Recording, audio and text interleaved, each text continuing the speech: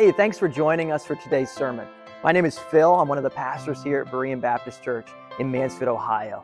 And we would love to help you connect to your next step towards following Jesus. If you visit our website at bereanfamily.com, you can reach out to us. We would love to pray for you and just connect you to the ministries here, what God is doing in our region. And so please check us out.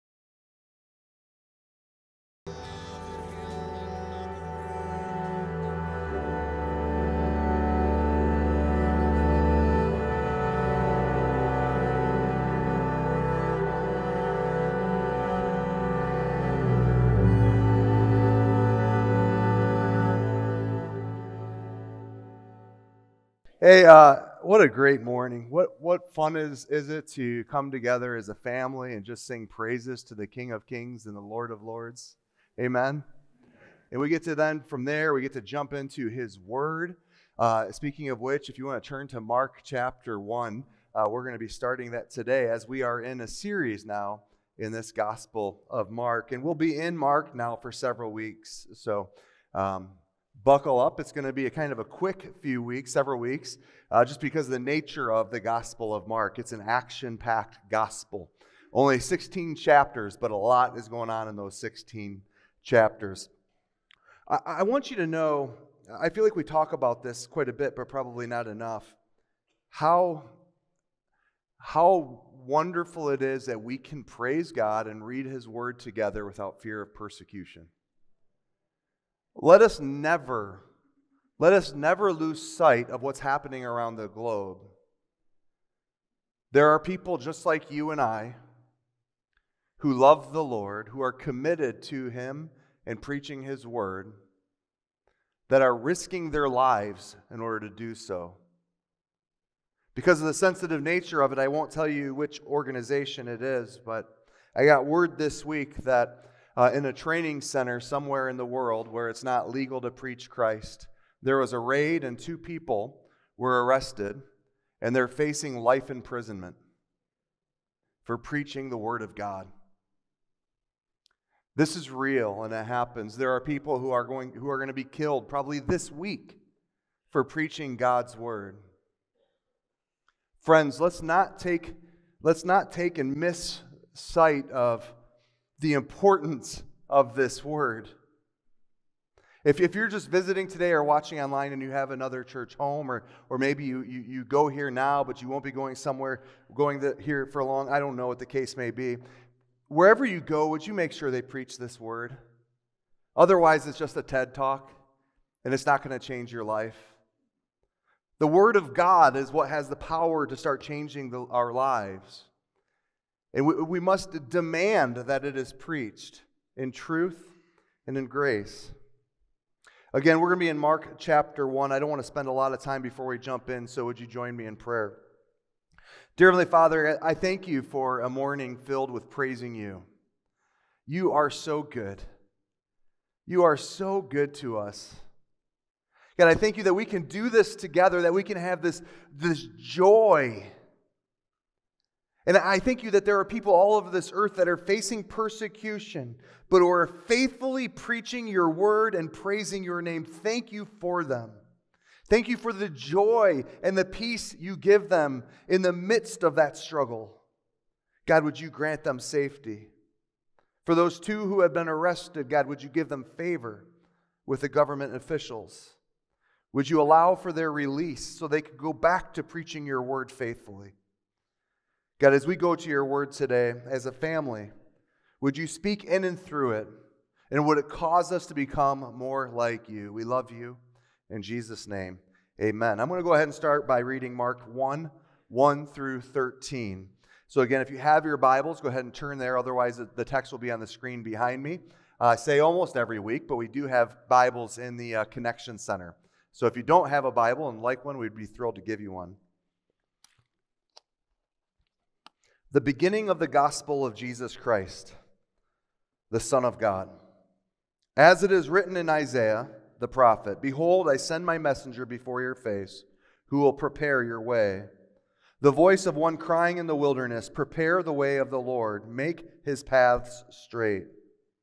John appeared baptizing in the wilderness and proclaiming a baptism of repentance for the forgiveness of sins. In all the country of Judea and all Jerusalem were going out to him and were being baptized by him in the river Jordan, confessing their sins. Now John was clothed with camel's hair and wore a leather belt around his waist and ate locusts and wild honey. And he preached, saying, "After me comes he who is mightier than I, the strap of whose sandals I am not worthy to stoop down and untie. I have baptized you with water, but he will baptize you with the Holy Spirit." In those days, Jesus came from Nazareth of Galilee and was baptized by John in the Jordan. And when he came up out of the water, immediately he saw the heavens being torn open and the Spirit descending on him like a dove. And a voice came from heaven, "You are my beloved Son, with you I am well pleased." The Spirit immediately drove him out into the wilderness. And he was in the wilderness 40 days, being tempted by Satan. And he was with the wild animals, and the angels were ministering to him. There is a lot going on here in these first 13 verses that we're going to unpack today. But I want to start with a little bit of context of this gospel. This gospel, Mark, was written by John Mark. This is he was likely an early believer and follower of Jesus, most commonly believed to have been a teen during Jesus' earthly ministry. This is the same John Mark who traveled with Paul and Barnabas. Why does he have two first names, John and Mark? Well, John was his Hebrew name, and Mark is his Roman name, which gives kind of a hint to who his ministry was focusing on.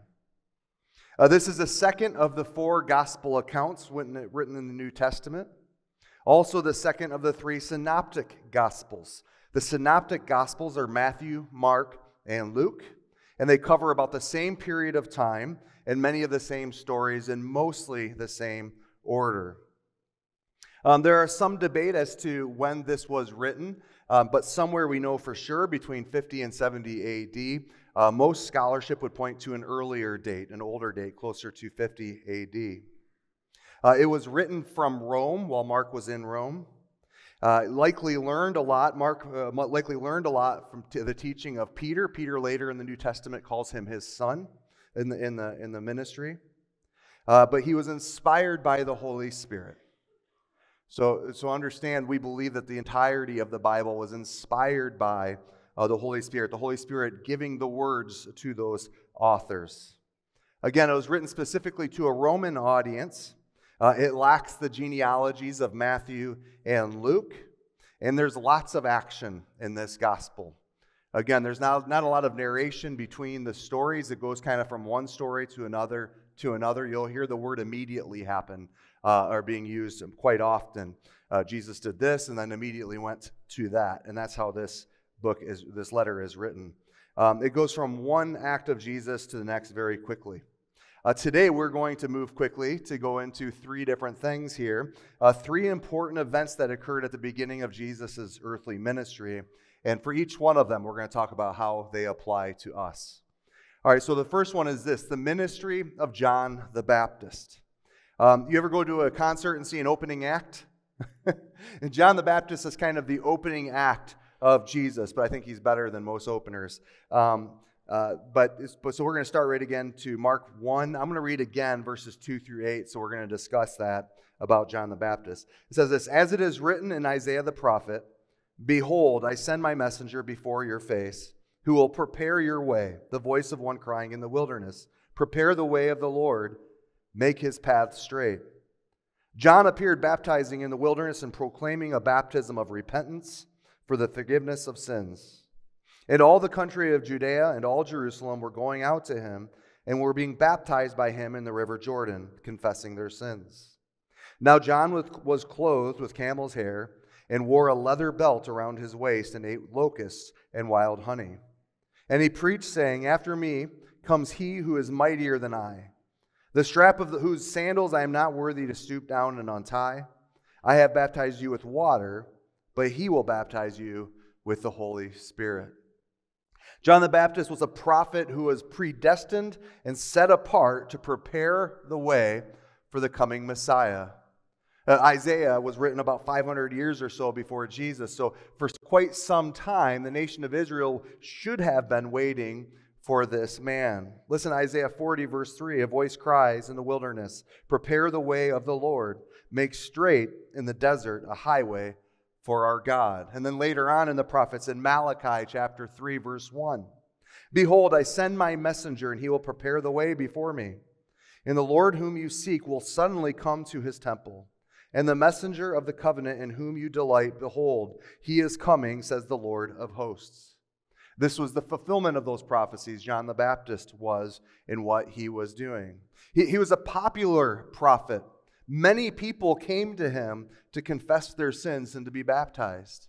Some of the Pharisees regretted coming to him as he called them out in their sin. He was set apart, having taken the vow of a Nazirite, which included not cutting his hair, abstaining from alcohol, and some other things. He lived like a mountain man. By the way, is this description of John the Baptist how you pictured me in Alaska?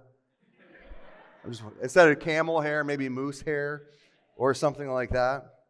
He's wearing leather and eating bugs. I'm curious, is anybody here willing to say, I would eat locusts and honey? That's fine. I got no problem with that. Anybody? A couple of you? Well, you know what? I'm going to put that to the test. I have some grasshoppers. I just kind of want to see.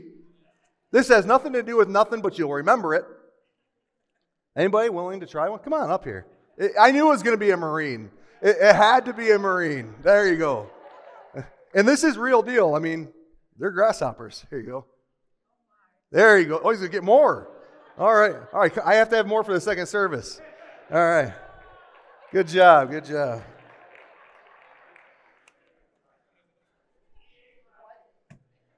I actually had several of those this week, and they're surprisingly good. They're not that bad. Sadie Combs ate one. I was very impressed with her. Well done, Sadie. Good job. So that went faster than I thought it would. I'm not going to lie. You jumped on that like you were waiting for it. You're like, I smell grasshoppers. John the Baptist's job was to declare the coming of the Messiah. Our job is to declare that he has come, that he has lived a perfect life, that he died on a cross and he rose again. So in a lot of ways, our job as the church, capital C, mirrors that job of John the Baptist. In some ways, the life of the ministry of John the Baptist was a foreshadowing of the work of the church. While he was preparing the way for the coming Messiah, we declare that he has been here and he is returning. While you are likely not called to never get a haircut, although some of you wish that was the case, right? You probably aren't called to live in the wilderness, probably not called to eat bugs as your majority of your diet, but you are called to proclaim the good news of Jesus Christ until he comes. So again, we can learn some things about John the Baptist, or from John the Baptist. He gave his life up for the proclamation of the coming king. Friends, what are we willing to give up? By the way, he ended up losing his head for his job. What are we willing to give up to proclaim that Jesus has indeed come and he is returning and he is good? Again, three important events that occurred at the beginning of Jesus' ministry, and I want to talk about how they apply to us. The first, of course, being the ministry of John the Baptist. And the second is this, the baptism of Jesus. You know, I had the privilege of doing a lot of baptisms in my life. I'll tell you about one of the maybe stranger ones when I was in Alaska. It happened to end up being one of the most embarrassing ones, too. I got to tell you, I may have shared this story, I'm not sure. I was baptizing a young man who was a prince of Tonga. I've never heard of Tonga before this happened, but here I am set to baptize this young man who is a prince. And my daughter, Hannah, must have been, I don't know, maybe 10 at the time, had a birthday about that same time and wanted to have a sleepover at our house to celebrate her birthday. So she had her friends come over, and like any good dad who's super, super manly, I let them paint my toenails. This was on a Saturday night, and Sunday morning I had quickly forgotten that they had painted my toenails. I took my shoes and socks off to get into the baptistry with young Prince of Tonga, and I see the young man doing like this. I think I said, never mind, let's pray, The Prince of Tonga, it seems like it was pretty important. I later found out that pretty much every young guy in Tonga says he's a prince, so I don't really know. But in the moment, it seemed important, okay? He seemed important.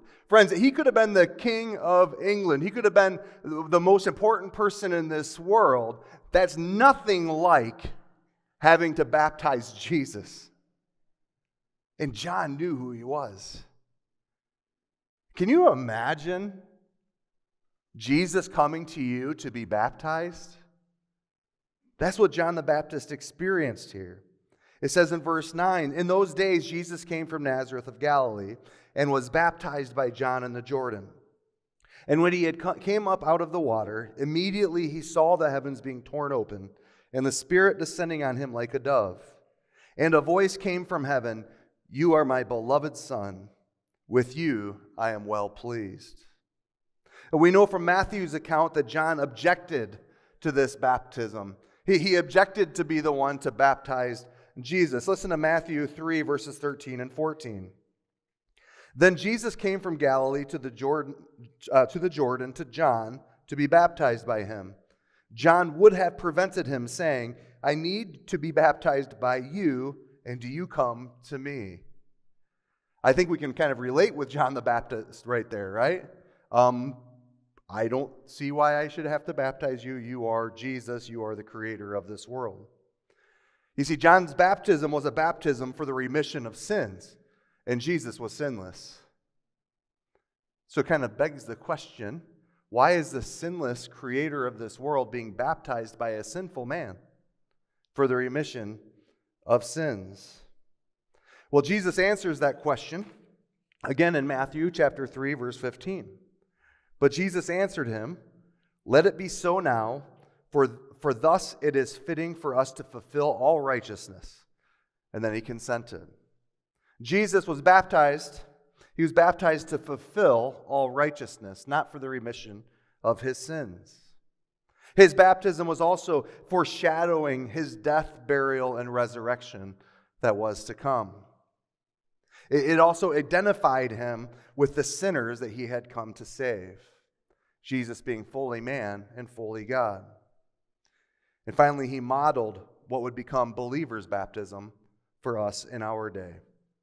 You see, Jesus' baptism, there is this public show of the triune God. I don't know if you picked up on this. The Son being baptized, the Father expressing his pleasure in the Son, and the Spirit descending upon him. You see a picture of the Trinity happening there. Now, if you are a follower, I want to talk about how his baptism applies to us in our lives. You see, if you are a follower of Jesus, part of following him is following his example in baptism. Part of following Jesus is following him in baptism. If you've yet to be baptized, I've known people over the years who have been Christians for decades and thought, I feel embarrassed to get baptized now. Please don't. Please don't. It's a part of our journey of following Christ, and it's a joy and a privilege for us to be a part of that. So I want to encourage you, if you haven't been baptized yet, would you come and talk to us? See us. We would love to baptize you and be a part of that. You don't have to come to me right now and interrupt the service. You can email us at I think I have it on the screen, info@bereanfamily.com. So if you or somebody you know wants to be baptized, hasn't been so yet, would you please email us at info@bereanfamily.com. We would love to get that taken care of and be a part of that celebration with you. Let us know you'd like more information there. So again, we have starting up here, we have the ministry of John the Baptist. And the ministry of John the Baptist kind of foreshadows in some ways, the ministry of the church. While he proclaimed the coming Messiah, the church now proclaims that he has come and he is returning. Also, we see the baptism of Jesus, this very important event where the sinless Son of God came to save man. And to start this thing off, he gets baptized for the remission of sins by a sinful man. Absolutely incredible. And then the third part that we get to is the temptation of Jesus. The temptation of Jesus. And that's going to be in verse 12. Excuse me. So Mark 1, verses 12 and 13. Says this, the Spirit immediately, there's that word immediately, you're going to see that a lot. The Spirit immediately drove him out into the wilderness. And he was in the wilderness 40 days, being tempted by Satan. And he was with the wild animals, and the angels were ministering to him. Again, you see this word immediately in the Gospel of Mark quite often. He moves from one event to another quickly without a lot of narration in between. You're going to see that as we go through. It's an action-packed gospel account. Excuse me. You see here, Jesus is continuing in his obedience. First, being obedient in baptism to his Father. Now he's being obedient, he's withdrawing himself to be alone in the wilderness for 40 days. Yeah, anybody ever watch like Bear Grylls on Survival, one of the survival TV shows? Just like 3 of you, so it's probably not the best illustration.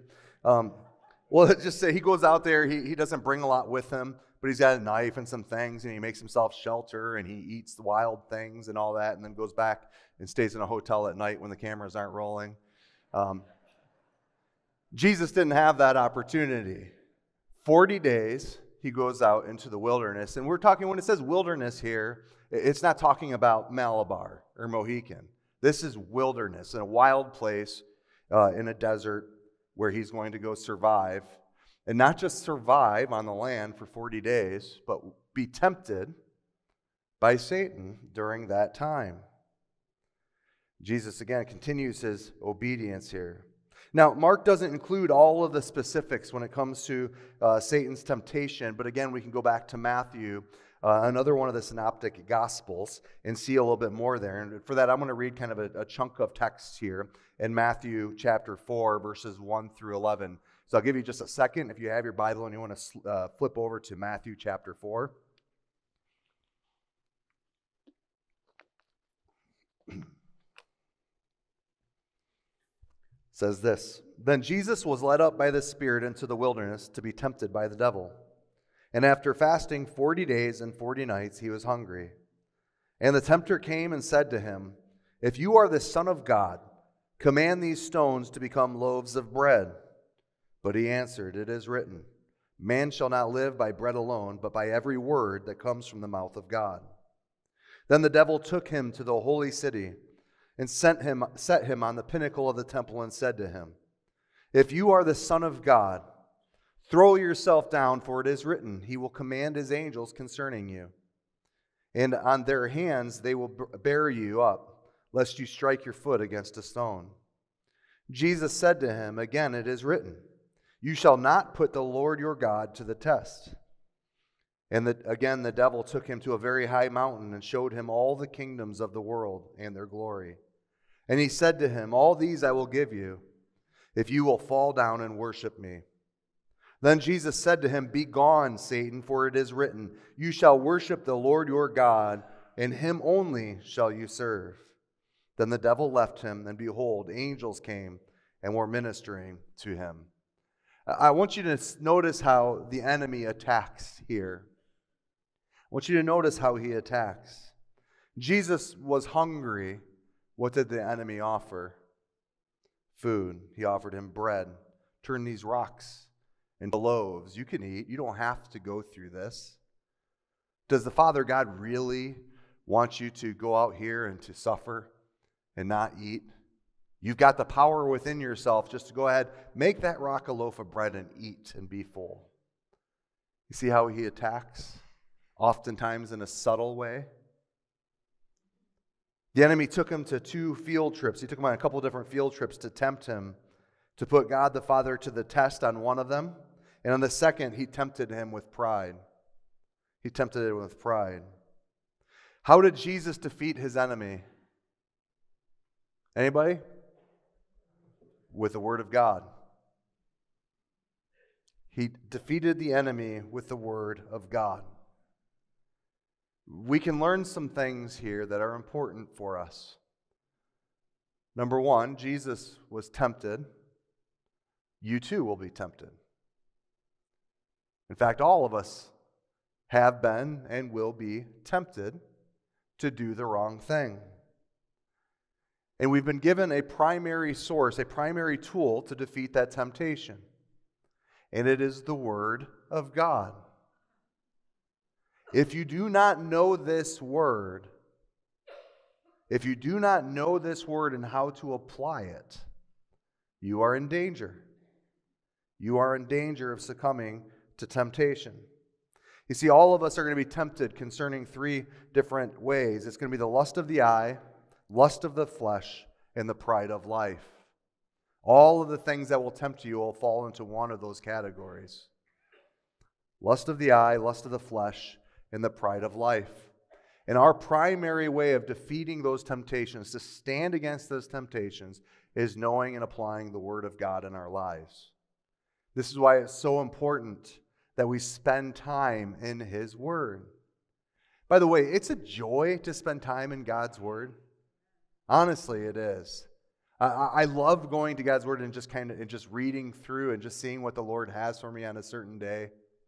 It's a joy to communicate with God.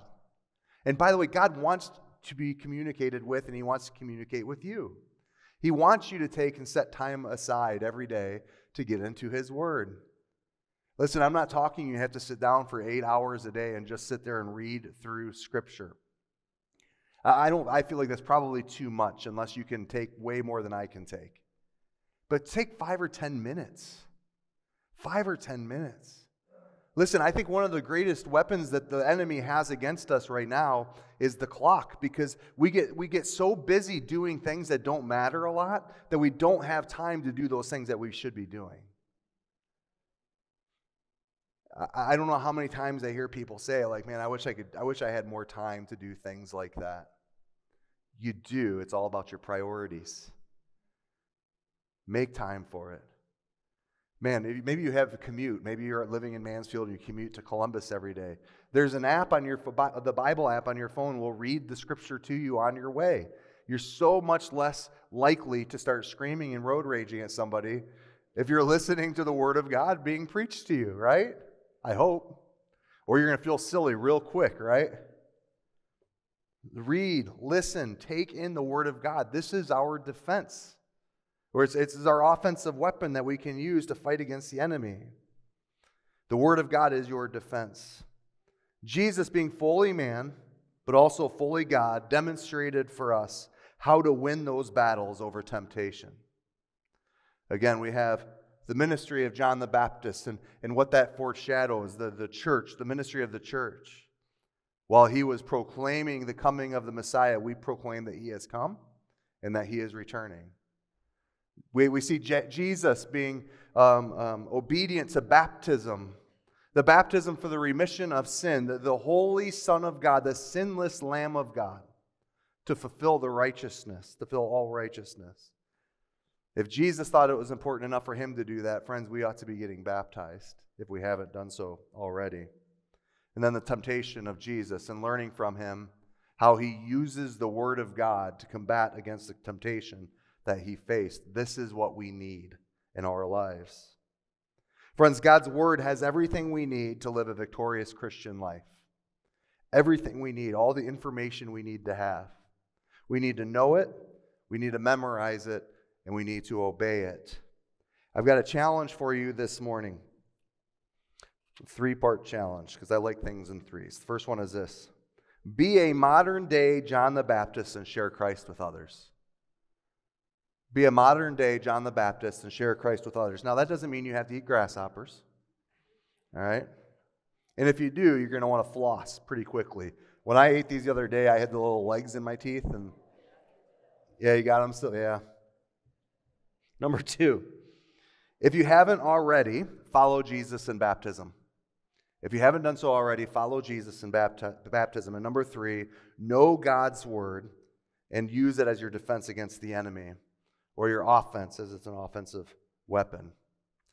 Before we close with the band coming up here, we've got some guests that came in over here.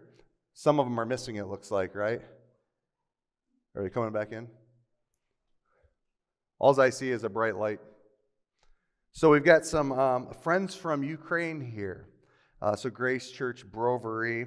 I want to just introduce real quick Sveta and Mira. Sveta was a widow of Pastor Boris. Mira, their daughter. And we have some grandkids. If you guys would stand up real quick, would you welcome them?